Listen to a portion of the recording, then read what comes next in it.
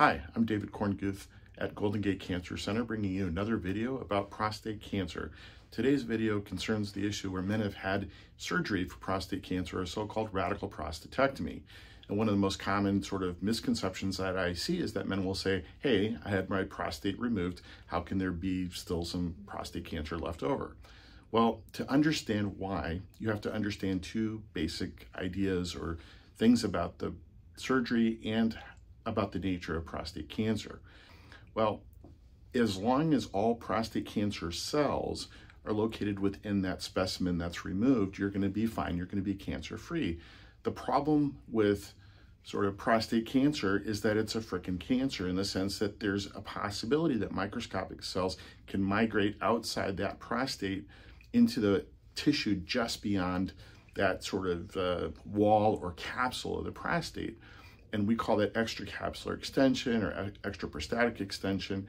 And these are things or cells that you cannot see. The other thing about prostate cancer is that when these cells migrate either to that space outside the prostate or to lymph nodes or bone, they still make PSA.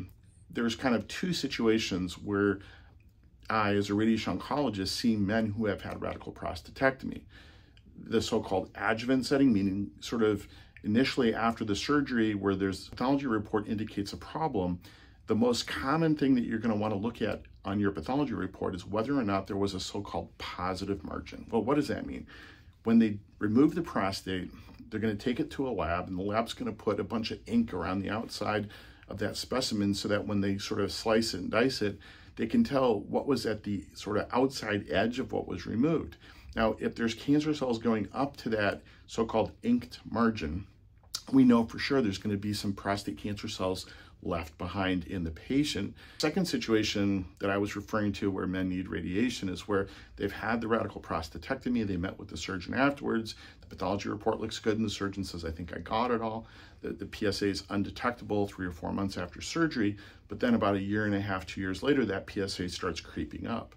Well, what does that mean? It means that there's some prostate cancer somewhere, but you don't exactly know where because, you know, these things are microscopic.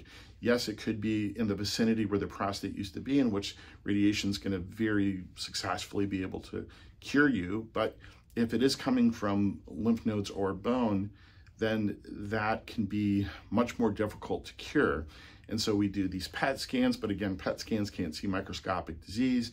So oftentimes we'll treat those patients with a combination of hormonal suppression plus radiation, hoping that what we're treating completely eliminates it. And that sometimes can work, but unfortunately some of these patients are still gonna have a recurrence down the road because there was some microscopic disease that had spread further away than we had anticipated. So these are the kind of main ways that we see patients in that post-prostatectomy setting. I encourage you and all patients to actually talk with their urologist about surgery, and especially afterwards, maybe even ask to talk to a radiation oncologist if the surgeon feels that it's appropriate.